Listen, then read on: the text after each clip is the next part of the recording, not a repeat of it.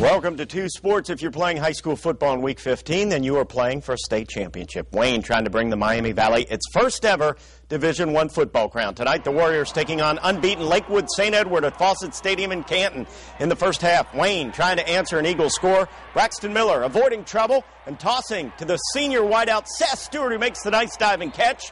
The drive ends when Miller going to fake the screen and take it right up the middle for the 17-yard score. This game even at 7 after one half of play. In the third quarter, Miller connects on the quick slant to Stewart. Seth Stewart sidesteps to the defender, and he's taking it to the house. A 57-yard touchdown.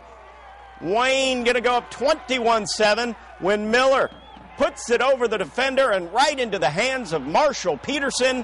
Good for a 22-yard score. St. Ed's would rally back. Wayne down 6 late in the fourth quarter when Miller brings it around the end for the go-ahead score. The Warriors in front, 28-27. But here's your game winner. Under 2 minutes to play when the Eagles' Terrell Bates breaks through the line. It's a 17-yard TD, and talk about a dagger to the heart.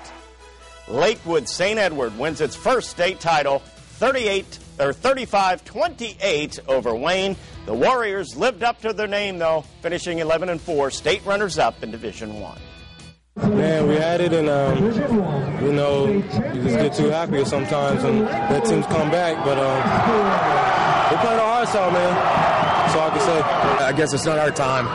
We tried to will it in there and tried everything we could, and I guess it wasn't our time to be champs, I guess. But, I'm proud of our guys. I mean, give a lot of credit to them. I mean, that's a great football team.